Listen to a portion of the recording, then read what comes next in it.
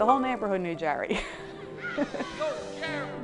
Gennaro Pellegrini Jr. grew up in the Port Richmond section of Philadelphia and wanted to be a police officer just like his father. But Jerry had a wild side. He was fighting all the time, so I said to him, yo, how about if we go to the gym? And that's where the street fighter became a skilled boxer, a Golden Gloves champ who wanted to turn pro. But that was just one of his dreams. He still wanted to become a cop. Jerry joined the National Guard, thinking it would help his chances. It did. Tough Jerry Pellegrini was back on the streets, except now he had a badge and a knockout punch. Jerry used both to collar a carjacking suspect after a chase. Jerry kept chasing him, caught up with him. The guy punched Jerry twice. Jerry just looked at him and just one punch, and the guy was up off his feet and out cold. Jerry cracked him and knocked him out. So that's how they got his one punch. With his new nickname, One Punch was itching to get back in the ring. His first professional fight was scheduled for September 13th, 2001. It never happened. 9/11 changed Jerry's life in ways yet to be imagined. 3 years later, he was going to Iraq. But first, he had to do one thing. I'm gonna do this. We'll make it happen tonight. Fulfill my dream. This was Jerry's dream. His first professional fight at the famous Blue Horizon. Jerry pounded his opponent, James Andre Harris, for 3 rounds. The police and National Guard who filled the arena were cheering for a knockout, but Jerry was running out of gas. The end of the 3rd round, Jerry's in his corner, and he's telling Charlie, I can't breathe, and Charlie's saying, yo, you go in there, back in there, relax, get back in there for your father. You can see trainer Charlie Squirlo say, do it for your dad. And that's all One Punch needed to hear.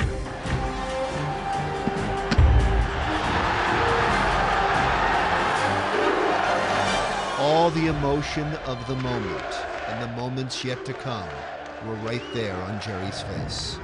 2 months later, 30-year-old Jerry Pellegrini was on the front lines, undefeated and feeling invincible. Everybody's gonna come back safe from Iraq. Come back safe, come back safe. About the same time that Jerry left, 18-year-old Eagle Scout Nate Detample was graduating from Pennsbury High School in Bucks County. I was proud to be a Boy Scout. Most high school kids would hide that, but he would never hide it. He was quite proud of it. Nate also never hid his smile, his love of his country, or his dream. He wanted to become a police officer like his dad. Nate joined the National Guard in high school, knowing the possibilities. A year later, he had to leave Shippensburg University as the possibilities became a reality. Babyface Nate Detample was going to Iraq. So, you know, just when you get over there, you find yourself a good NCO, and you stick to them like glue. That NCO turned out to be Corporal Jerry Pellegrini. Jerry emailed us and told us he had a 19-year-old kid that just came in, Nate, he says, and I'm, you know, keeping him under my wing. It just brought such a comfort to me, being his mom, that my 19-year-old son was with somebody like Jerry. He had someone looking over him, and he wasn't there alone. It brought comfort to one son's mother and pride to one son's father. Yes, yes.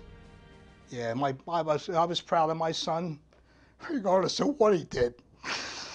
Yeah, it's my man. The two became inseparable. When 5th graders from Hackett Elementary School in Kensington sent letters to local soldiers in Iraq, only one wrote back. Dear 5th grade class, most of the children do not even have shoes. Jerry Pellegrini asked the kids to collect flip-flops for some poor Iraqi kids who didn't have shoes.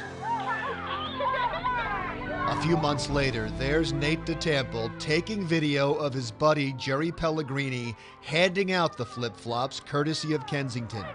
It just got ridiculous. Like, they were just like climbing over the Humvees and grabbing stuff, and it was, I think people in America just don't appreciate how good we have it. Sergeant Dan South was in Iraq with Nate and Jerry. He was the only one in his squad to come home alive.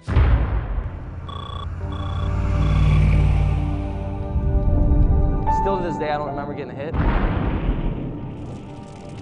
the next thing I remember is sitting in an open field, and it was all shadowy from a fire from the Humvee. It was an IED buried in the road, powerful enough to blow up a tank. South was blown from the driver's seat and sent flying 100 feet away over a 6-foot wall. The other 4 in the Humvee were killed instantly. 24-year-old Sergeant Francis Straub from Philadelphia, 35-year-old Specialist John Kulik of Harleysville, along with Jerry Pellegrini and Nate Detample. The ultimate question is why me? Why me? Why me? I don't know. I mean, I don't know. It's not that I survived, it's that I walked away. You know, like I should be bare minimum missing a limb. Back in Philadelphia at the National Guard Armory, Sergeant Angelo Ciano got the news about his best friend.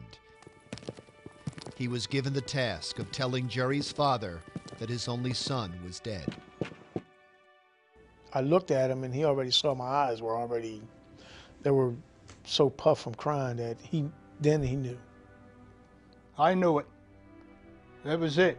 They don't come to your door for nothing. And I just, grabbed them. We just held each other for about 4 or 5 minutes, and it was a real bad time. At the same time, the news was being delivered to the Detample home in Morrisville, but Kim Detample already knew. She felt a pain in her heart at the exact moment that Nate died. I'd never felt that before. And I really think the good Lord was preparing my heart for the news that we would get. I miss him every day. But, I mean, things happen for a reason. And I truly believe he made a difference. He did, and so did Jerry. Hackett Elementary is still collecting flip-flops for Iraqi children who have no shoes. And although Jerry, Nate, Frank, and John can't be there to distribute them, others are proud to take their place. It'll be an honor for me to keep Jerry's flip-flop drive going on once we get over in Iraq. Sergeant Ciano is going to Iraq. He carries memories on his arm and in his heart. Dan South doesn't want to go back. I honestly believe that every person has so much luck, a certain amount of luck in their life, and I'm pretty sure I'm tapped out. He thinks the best way he can honor his brothers who died is to remember them. In fact, that's good advice for us all. It shouldn't just be Memorial Day. People, every day you should understand that the sacrifices that people make, you can't even comprehend. It's a sacrifice the Detamples and Pellegrinis comprehend too well. Their sons died as brothers in arms. The least we can do is take a moment to remember.